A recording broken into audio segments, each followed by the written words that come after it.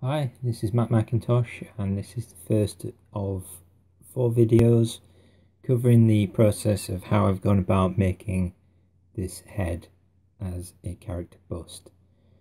Okay, so I'm going to create a new document, and I'm going to show you the various steps that I've used in order to create stuff. So first off, I've grabbed a Z sphere, put it into edit, and I'm just using this as a platform to build on top of, so it's not going to have much detail in it.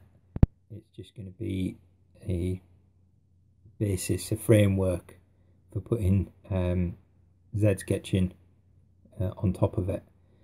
So all I'm going to do with this is just build up a bit of geometry that's going to form the basis of the head. Obviously you can shrink and increase the size of the reticle using the bracket keys next to the P key on your keyboard. And if you want to smooth stuff out, press the Shift key and go over the top of it. If you want to get rid of stuff, press the Alt key and click on it, and that will take some of these segments away. As you can see, I'm just creating very rough shapes at the moment. There's no kind of facial detail. I'm just trying to block out the overall form.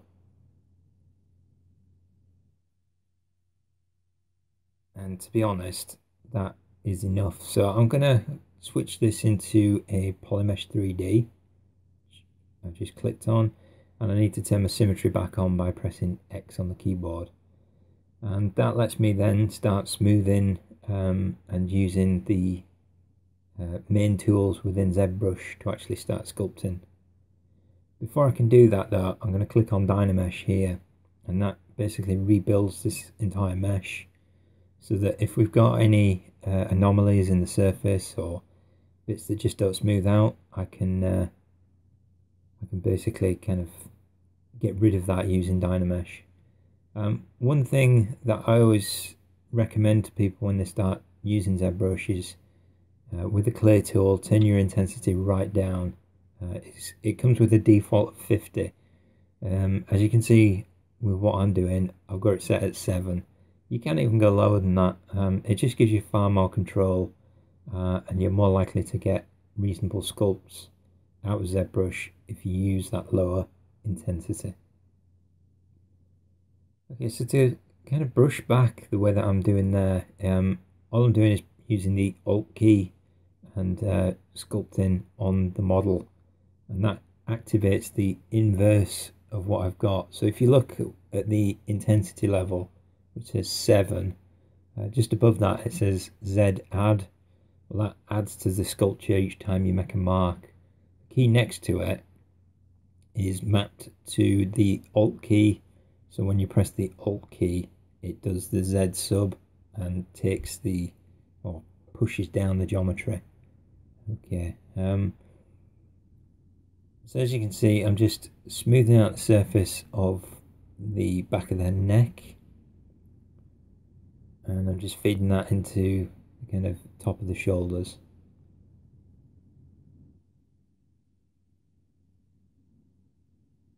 One thing that I would always recommend when you do start sculpting is that you regularly turn around your mesh so that you can see it from different angles.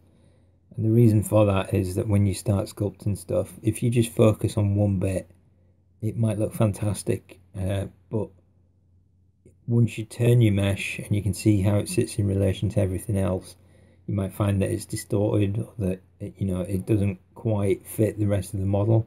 So by turning around the mesh on a regular basis, you get to check and see whether things are in proportion, or whether there's just areas of your mesh that need extra attention. Okay, with regards to building a character bust, it's up to you how far you take it. With this one, I'm just, I'm going to build a little bit of the shoulders in there, a little bit of the torso, just so that if there's any kind of character that I might implement this onto, I've got a section that I can then start lining up with, you know, a decapitated body. I can use this to line it up with the area that the head should be in. If you just got a free floating head, then yeah, that's fine, but you might not get it 100% right with how you wanting to incorporate it into the body. Okay, so the other tool that I use a lot is this move tool, and as it indicates, it just moves mesh around. It's really good for just grabbing chunks of mesh and, you know, moving them into better positions. As you can see, I'm really kind of forming the shape of that head quite effectively with that.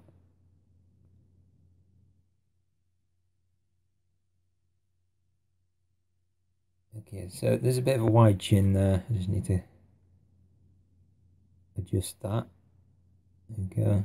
Okay, you've got quite a flat head, so I'm going to start kind of working some of these details into the face. But first, because I've got Dynamesh activated, I can rebuild that by pressing the control key and dragging a marquee, and that actually rebuilds the mesh again.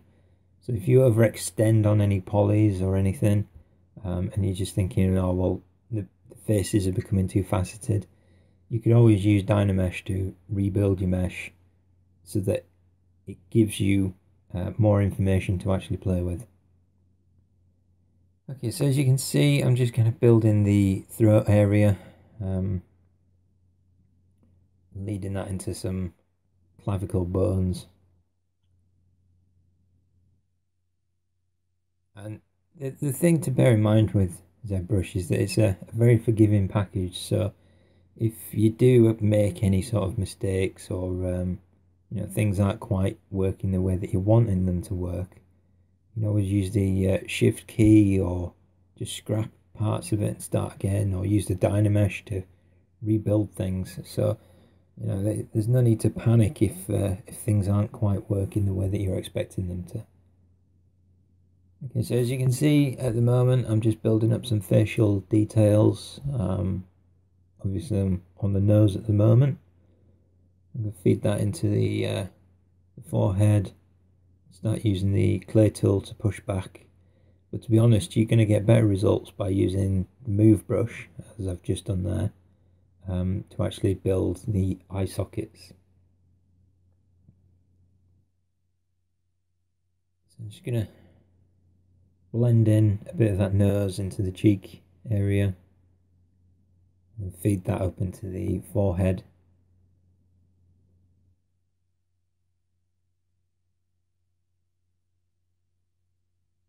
Okay, so the forehead's looking quite shallow at the moment, so I'm just going to build that up using the clay tool and then check the shape of it around the rest of the head.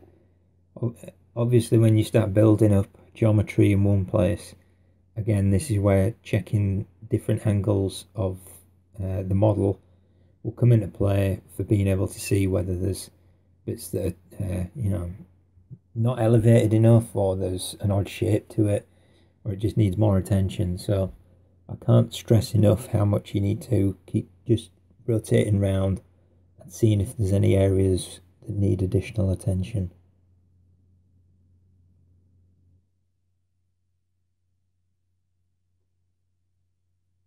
Okay, so I'm just going to build in a bit more for this mouth.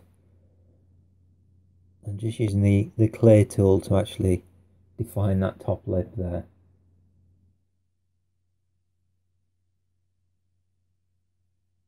If you do it right, you can kind of pick up that that crease that comes down from the edge of the nose, the nasolabial fold.